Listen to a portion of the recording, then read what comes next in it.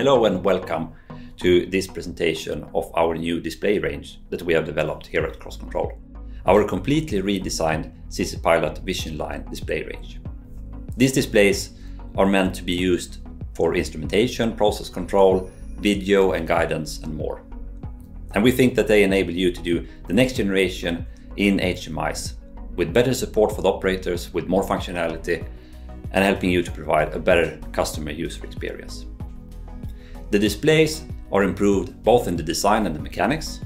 They have improved internals with better performance, and they have a better software support as well to enable you to provide more and more functionality. And today we will take a brief look at some of these aspects and show some examples. Let's start with the hardware.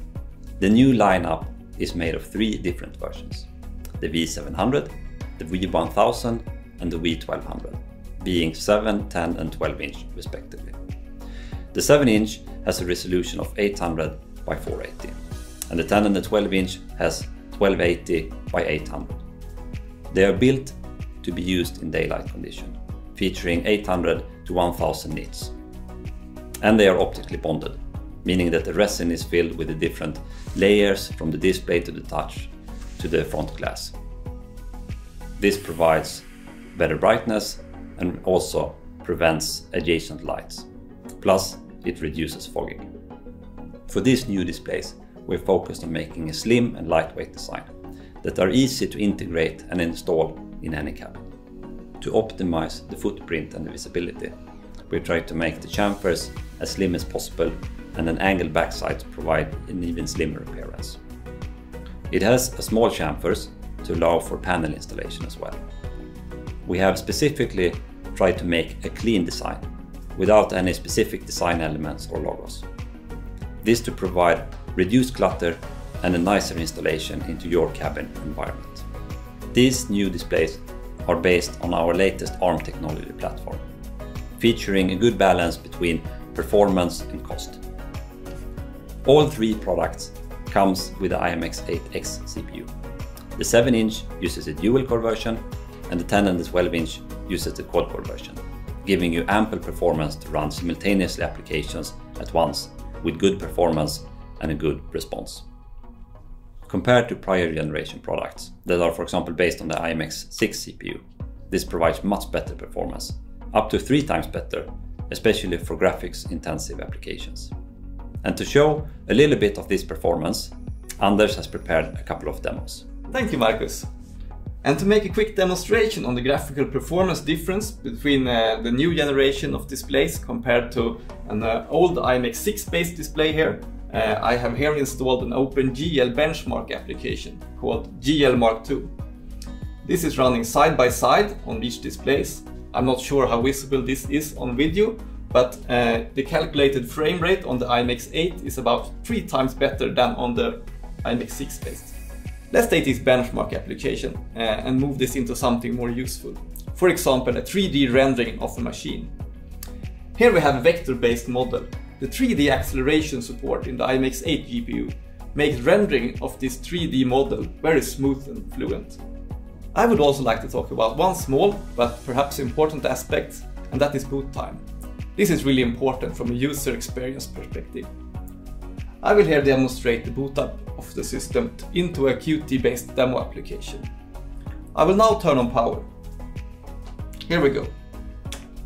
Now the bootloader is loading, and after that the Linux OS is starting up, and finally the Qt application is booting. The process only takes a few seconds before the application is up and running. Thank you, Anders. What this really means in practice might be difficult to see on a video like this. But if you see it in reality, it really means a different experience.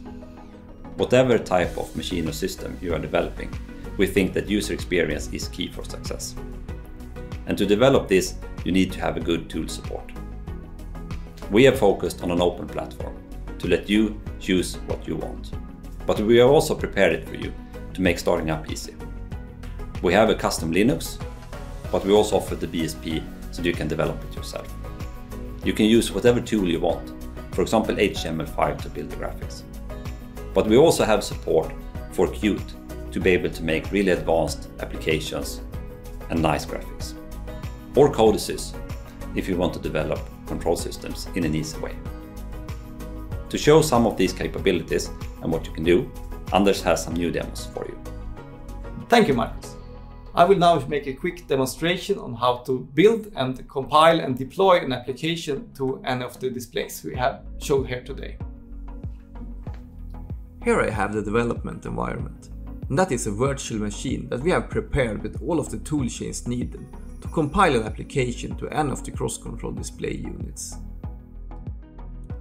To make a quick demonstration of how to use this, I have opened one of the demos that we have seen earlier in the video.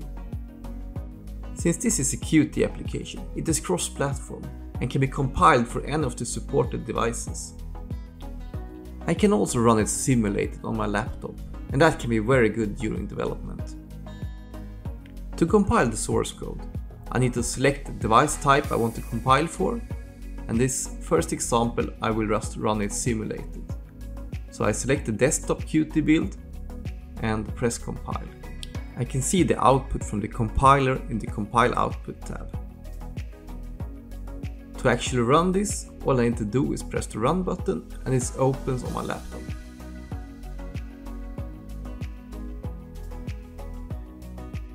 If I want to run this on the display unit instead, I just change the kit to the CC Pilot V1000 and press compile again. This time I see the cross-compiler output in the Output tab. And to run this, I press Run, and then I need to deploy the file to the display using SSH. I need to type the password, and now the binary is uploaded and executed on the display.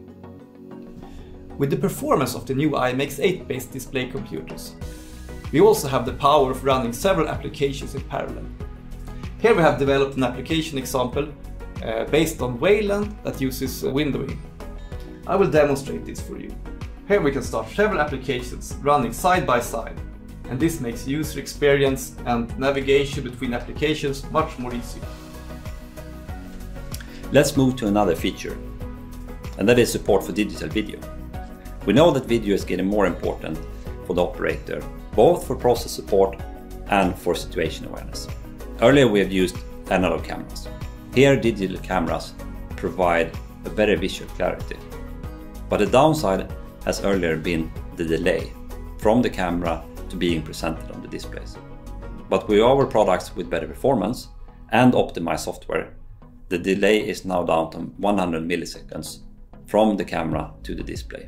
Here we have in this example 4 digital Ethernet cameras connected to one V700 display.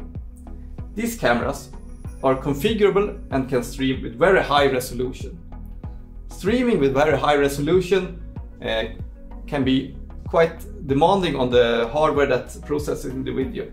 So in this case, if I would connect 4 high resolution streams to one V700 display, this can be too much for it. Instead, the good thing with these cameras is that they are controllable. You can send commands from the display to select what type of resolution each camera should stream. So in the example I have here, we have 4 streams connected, and when I press one of the pictures, it will send a command to the camera selected and say that it should send with a higher resolution. Now it sends in a full screen resolution. When I press it, it will switch command again to send in a smaller resolution. We would like to show one more thing related to video, and that's the display's inherent support for more advanced video using AI and object detection. I say inherent because that requires added module that the device support through its PCI Express port. Here we can extend the performance using additional AI modules that we connect to the PCI Express port. And we have an example here showing the performance for object detection on cameras. Here we have implemented an object detection demo. This object detection demo is using the Google Accelerator add-on using the mini PCI Express slot. This example is using pre-trained model using TensorFlow Lite, and this model can find and identify 100 different objects. Thanks, Anders. This concludes today's little showcase. There are much more that we haven't shown today. For example, the Bluetooth support for wireless keyboards or media playback, the Wi-Fi that lets you connect to networks, or use VNC for remote access. Isobus that supports agricultural applications, or more advanced software functionality, using more languages or more advanced 3D functionality, for example.